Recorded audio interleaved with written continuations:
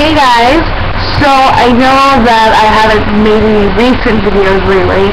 It's because I try to get videos on YouTube via webcam because I haven't tried a camera yet, like a video camera. I don't know, it just didn't record until now, so I'm pretty happy it works now. So I will make this video, not too long, not too short either, about Minecraft, the update. And half of it's going to be about what I'm going to tell you here in a little bit. So I just want to tell you that if you have got an Xbox 360, then last night you received the update, or you just got the update today, doesn't matter, I got it last night, but the update requires you can change your Minecraft color skin, like the outfits, like you can do tuxedo, wrestler, anything. I've been mining a couple caves, and lava's very, very hard to get through, especially when you don't have water and it's all, and you know, when you put the water on the lava, it's not going to work unless you have the cobblestone. I want to tell you guys that the update, they're going to make a new update. From what I heard, they're going to make a new update where they have mods where, like when it rains, you can make it stop raining or something.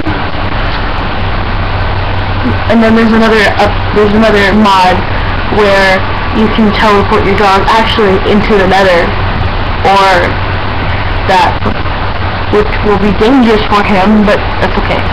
I think they have some kind of new mods coming up their way. But yeah, they're gonna have new updates soon, and you can actually change the weather, and they're actually gonna add a new kind of stone. Instead of obsidian or cobblestone, they're going to add a new stone to the game, so I think it's going to be really cool to experiment with making a house or something. Me and Nick have created a new world, and so far it's going great. You know, we're just getting the house done. If you have any questions about Minecraft, the new update that's coming up, please leave a comment and I will get to them. And then there's something I wanted to tell you that I really wanted to talk about for a while. As well, I said a long time ago that I was going to bring up a video about how gay and lesbian marriages work and how I support them. A lot of people don't like gays and lesbians, but I support I don't like them, but I support their marriage. I support the way they are. I got a lot of questions from my family and some friends outside of Facebook. Can gay parents or lesbian parents, gay couples and lesbian couples be parents? And how do they do that? They can be parents, and they're going to be great parents. Most of them can be. But most people think that when gay people have kids, they usually judge them about being gay and having a kid because two guys, one kid, they kind of think it's wrong and they think that there's something happening. But it's just, I think people look at gays as something, so what the hell are you doing with a kid thing? Lesbians, I don't really think that people really care for two girls having a kid because they're girls. But I think that when gay people want to adopt, it's a big problem to a lot of people. But when lesbians do it, they were like, oh, cool. But when gays do it, they have such a problem with it, and they start interviewing them, and what do you do with the kid, are you torturing it, or something. Because I once had a friend who was gay. I have a cousin who's gay, and